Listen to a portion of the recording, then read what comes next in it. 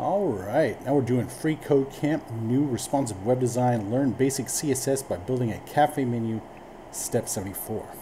So using the same style selector in the previous step, we're going to make the font size of the items and prices larger by using a value of 18 pixels.